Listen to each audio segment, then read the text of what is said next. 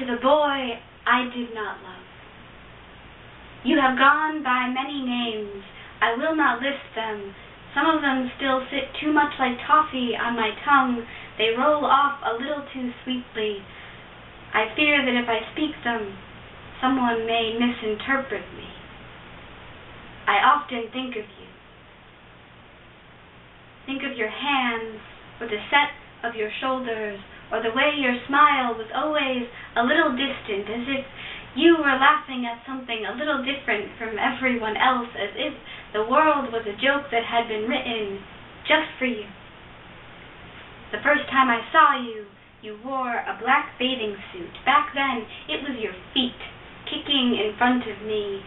Lap after lap in the neighborhood pool we swam, listening to the click of the filters, the pull of the water and the chemicals surrounding our small bodies like a pulse. And I wondered what kind of books you stayed up late reading, or if you read at all. Later, I will know all your favorite books, will have read most of them. This is what will convince me we have a connection. I will talk about dragons a little too loudly in your presence, and even though I don't play video games, I will tell you I appreciate the art.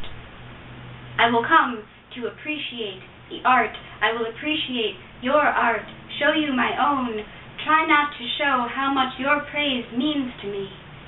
I will laugh too often, make self-deprecating faces. I will not lie to you. I will never be anything but myself, perhaps a little too much so.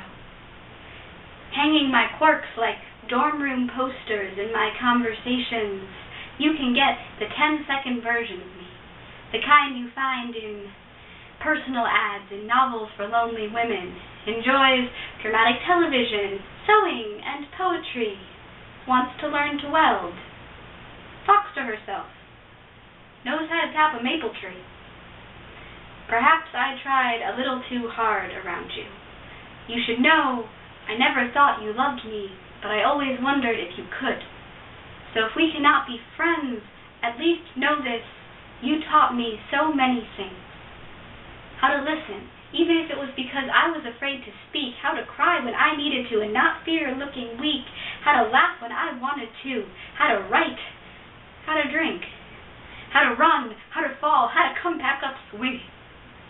Sometimes I wonder if you ever think of me, if you respected the person I tried to be, or if I was only a peripheral figure, a 5-foot shadow, occasionally amusing, forever adorable, never beautiful. Did you ever think I was beautiful?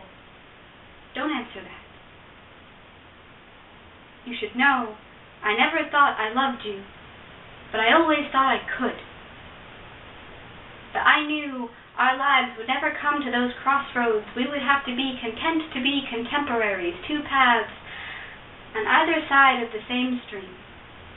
And I am an island girl, and you were a sailor, but somehow you are always a river away. And I haven't been a swimmer for years.